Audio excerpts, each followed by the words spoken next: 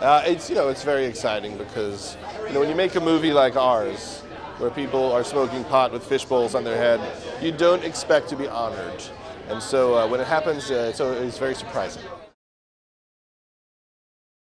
Well, to me, I just think these are people who understand quality. Thus, then I can think about that, and then I'll feel better about myself, and that will give me the courage to try to write something else because they were nice to me today. So actually, they guarantee that I will write something else because my self-hatred will dissolve with their affection. I like a lot of the early 70s comedies, like Harold and Maude, things like that. The Last Detail, a lot of Hal Ashby's movies, those are my favorite.